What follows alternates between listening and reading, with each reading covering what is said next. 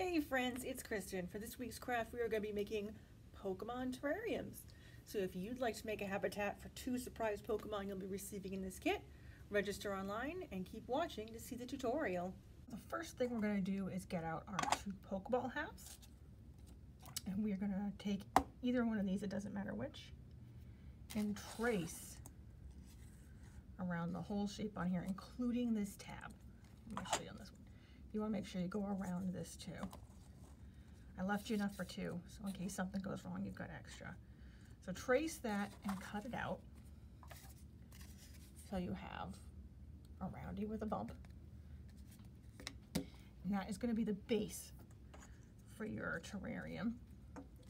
And the reason there's a tab on it is because when you first fit it in here, it's going to be a little big. You can sort of trim around the edges to make it fit the way you want. And every time, that just lets you pop it out without mashing it down and destroying your piece. It also helps if you're trying to fit it here, just make sure everything looks good inside the ball. It doesn't get stuck inside there, and then you wind up having to start over again.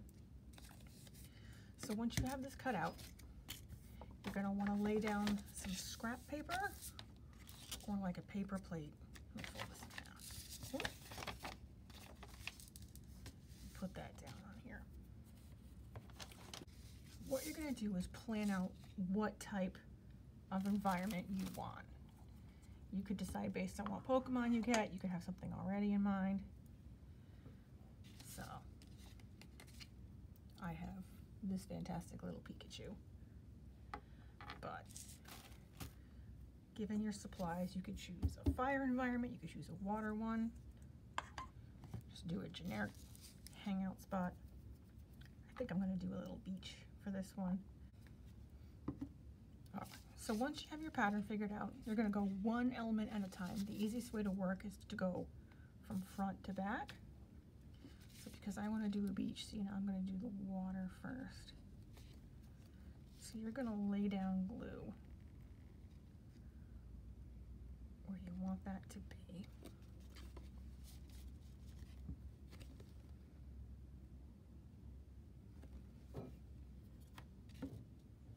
And if you put a little too much, you can sort of spread it like that.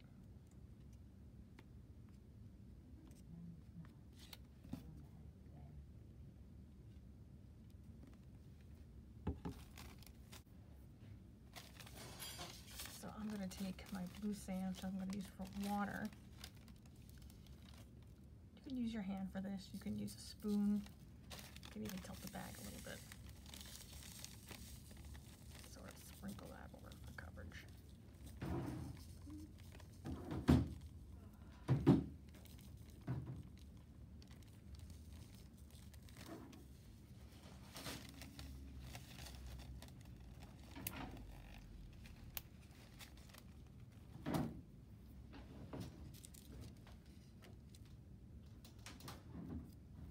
And then you're going to let that dry about 5 minutes.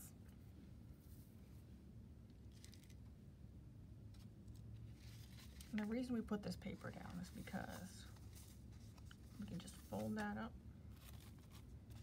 If I haven't shut my bag. Just fold that up. Let's sprinkle it right back in there so you don't lose any. Have lots left over depending on what you want to do.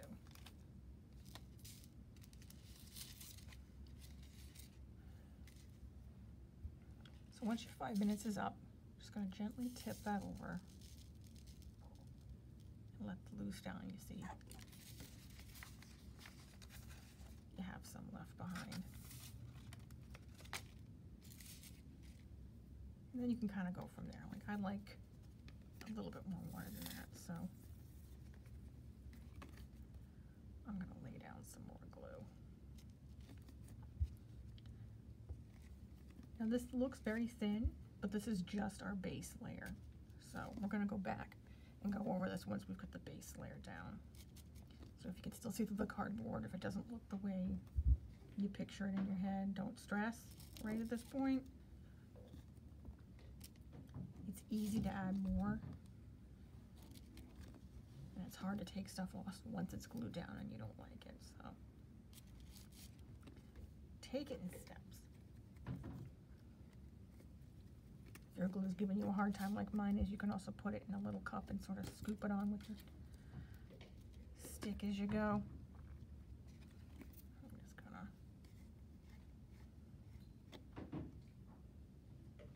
I'm just gonna cheat a little and just scoop it directly on.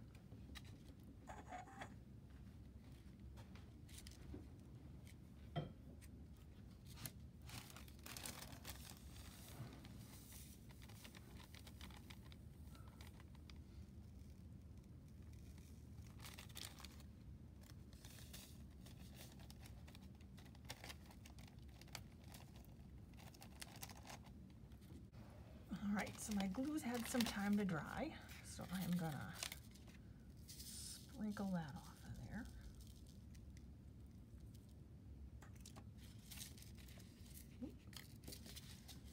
Take care of this. Doing it this way makes cleanup so much easier too. I'm really lazy about picking up after myself, so this is great for me. So I'm gonna take some of my regular sand now. And I learned that my glue is kind of gross, so I'm just going to scoop it straight on.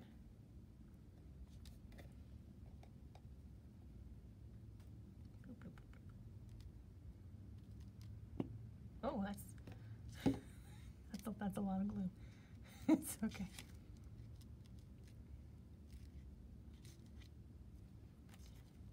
If you get too much on and you spread it around and it's still way too much glue, you kind of just scoop it like that, put it right back in the jar.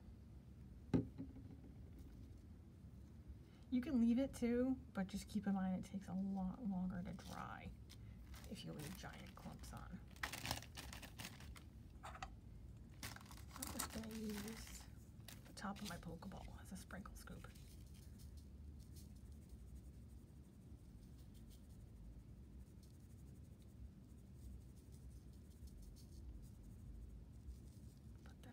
For a layer.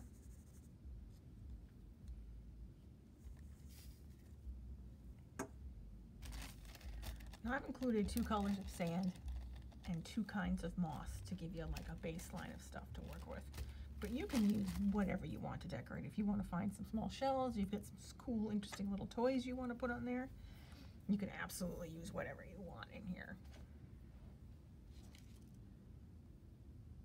Now the sand is thin, so you're seeing it soaking up the glue and getting a little wet. Again, don't worry, this is basically just your base layer. So it's okay if this gets wet and gloppy because the glue dries clear, so you'll still be able to see the sand. And because this is the base layer, we're gonna put more stuff on top of it anyway.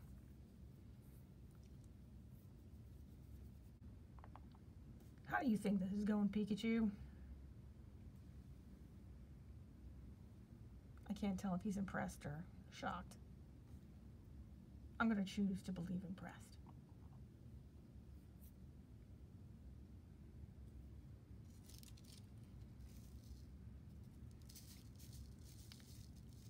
Because this sand is so fine, there's a lot less of it that comes off. Put the rest right back. Looking at how much I gave you and how much I'm actually using on here, you're going to have a lot extra. Which is cool. Hang on to this. You can just get some more cardboard, make some more bases, and you can switch out what's inside your Pokeball with the seasons if you want. Here's one I made earlier.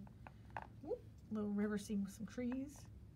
If I get tired of that, I can just swap out my beach one in this ball. You could also make it double-sided once this is dry and make another scene on the side and flip it. So it will all store in the same Pokeball. I'm going to take this time to add more glue so I can get some more water up on here.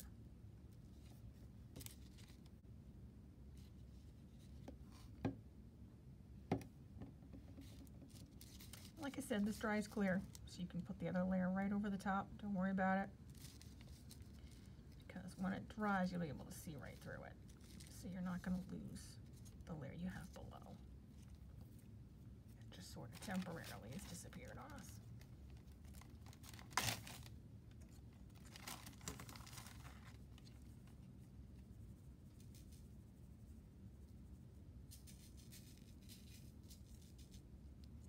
Get that up there.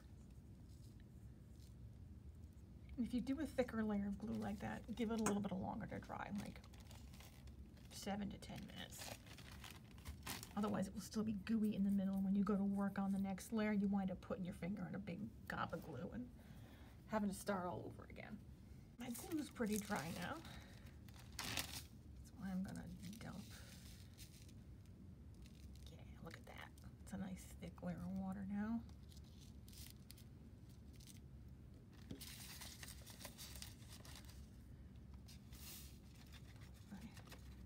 Stuff back in there. Now what I tested out during the break, and what seems to be working really good, is taking some foil and rolling it up into the base of shapes you might like. So I rolled like some sand. I was trying to get a sand castle, but it's too small. But I have these nice little sand mounds like you'd make with a bucket with the foil, and then I just put it in the bag of sand and shook it. And I'm doing that a couple times to layer it up to make some little sand castles. So if you don't mind doing a little bit of sculpting, it comes in handy for big stuff. Look at that cute little sand castle. Do you like that? I think he's impressed.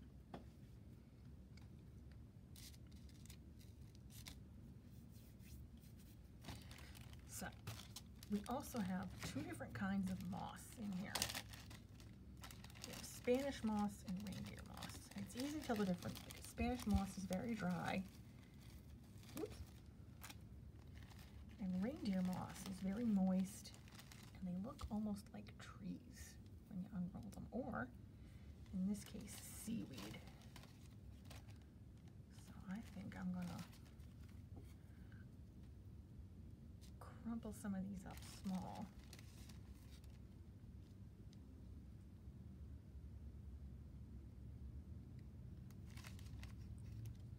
Fasten it down. Now, if you want to check in on how this looks, anytime you want, you can just take the lid,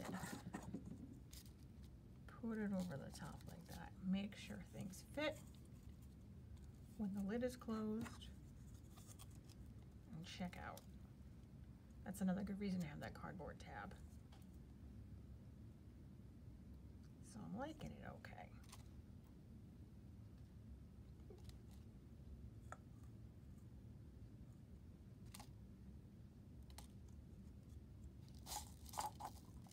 Set this down to dry. I actually don't like this as seaweed, so I'm gonna peel that off and figure out something else to do with it.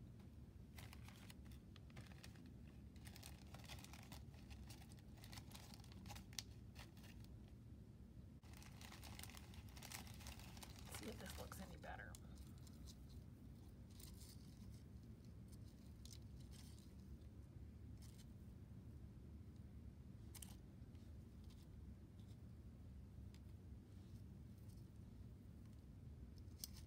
And I do kind of like that. So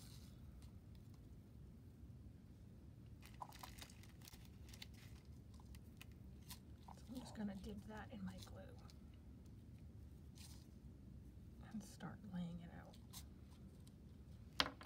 as like a little border.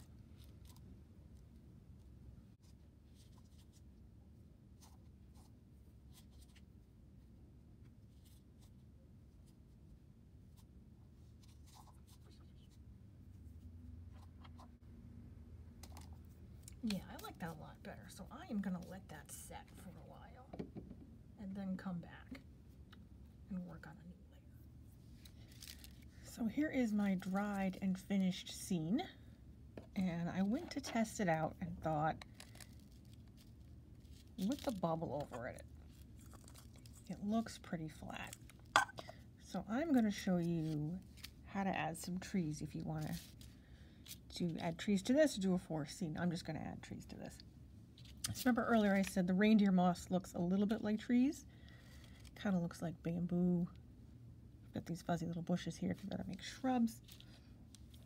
But if you want to turn them into trees, you can just pick them down individually off the clump and then just sort of prune the edges till you get a trunk looking the way you want it.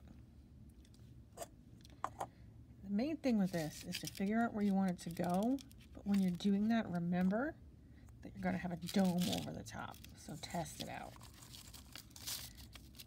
So see, that's way too tall. It's going to be laying down. So to shorten these, you just bend these backwards. Don't break them off. Bend them, because we're going to use the bent part to help glue it into place. The best way to glue this is with hot glue instead of white glue, because you want it to dry fast. White glue is just it's gonna slowly fall over.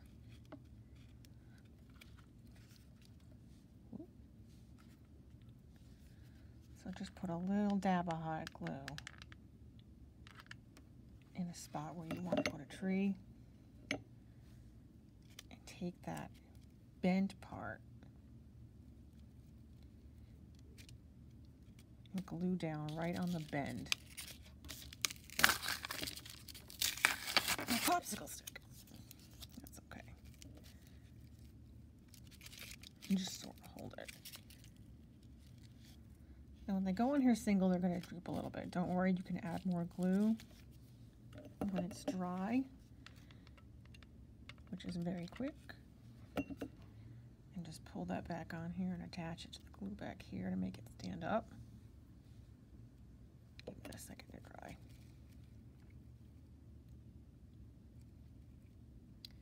But what also happens is as you add more trees, like I did here, as you glue them, the little branches hold on to each other and they make a nice little forest where they're all standing up. So this is dried a little bit now. Let's see if he's standing up. Yeah. There you go, nice and upright. So you can add some of those in there, spread them out. Make a forest. And you're going to see a lot of glue around it if you're doing a multiple forest. The best thing to do to fix that is when you've got your forest the way you want it, take some of the Spanish moss, the dry stuff, crumple it in between your fingers or in another bag so you get like a powdered grass that looks like that. And then you can just do another layer of white glue and just sprinkle that grass all over the top. That's what I do with this one. I sprinkled it over the sand, and then I sprinkled it around the glue globs here. So now it just looks nice and thick and grassy instead of like a bunch of things stuck into glue. So while you're waiting for the rest of this to dry, you're going to finish off the Pokeballs. And to finish off your Pokeballs, you're going to get your white foam, your black foam squares. For the black foam, you're going to trace a quarter and cut out that one. And for your white squares, trace a penny and cut that out. And put those to one side. And you are going to take both the top and bottom of your balls. And using glue, hot glue works best, but just do it in dots. Don't spread hot glue all around or it will melt it. Just do a spot of hot glue and stick. And then another spot of hot glue and stick there. And keep going all the way around.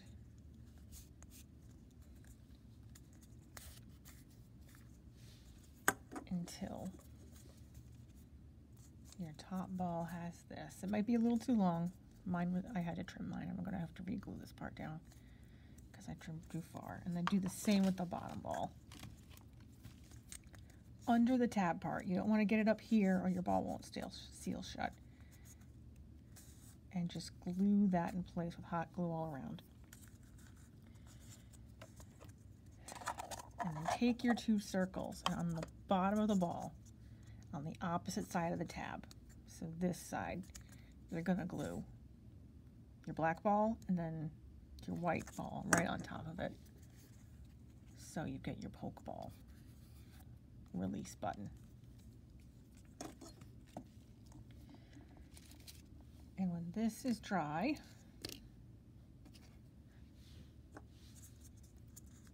you're just going to gently insert it into here. You can hold it from the tab. Again, another great reason to keep the tab on there, so you don't accidentally mush off something you really like here when you're putting it together. You're going to have to push in a little gently because as you've added glue and sand and other things, you've made the rim of this bigger. So we're just going to squish that down in there as gently as you can. It is okay if stuff comes off. You can touch it up once it's inside of the ball. And if it won't, mine's being a little stubborn. If it won't go, have some scissors handy. Pop it back out. Like with mine, it's gotten a lot of sand here, so I'm going to trim that.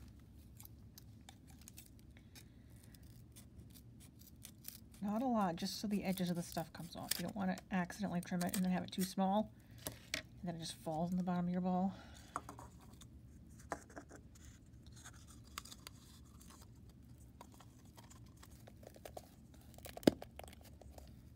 Oh, I hear it popping. That's usually good.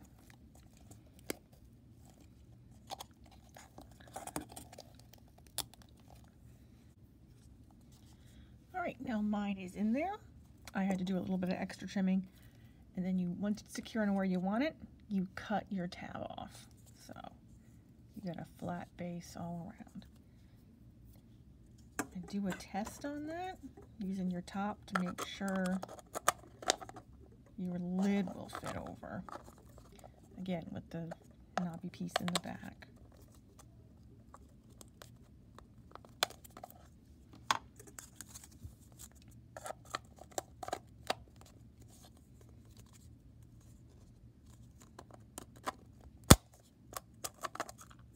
I'm gonna have to move this rock over a little, but that's fine. I still have my hot glue gun on.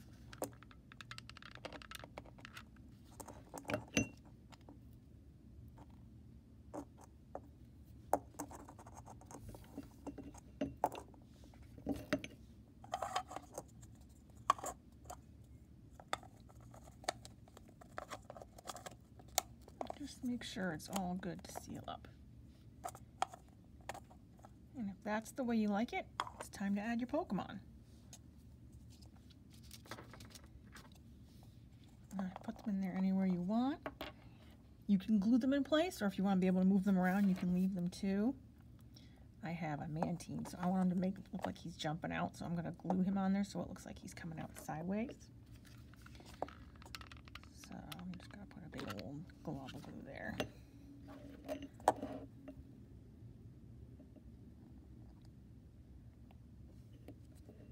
And that is why I love hot glue. Look at that. He is already secure.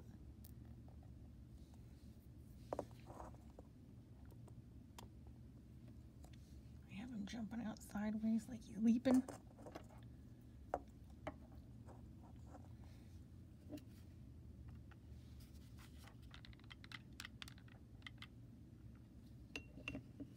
I have this beautiful guy. Oh, it's like he's just taking a walk on the beach.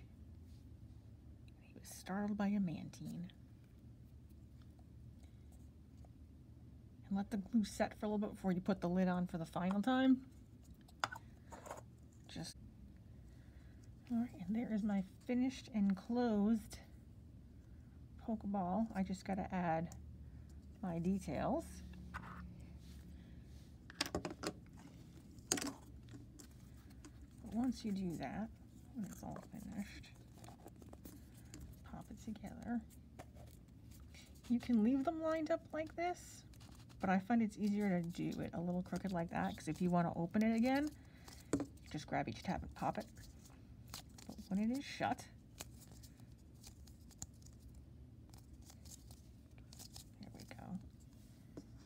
will look like that. And I'll be including a base in the kit, so you'll have a nice rest for it, so it won't be rolling all over it. But yeah, get creative. Oh, my Pikachu's fainting.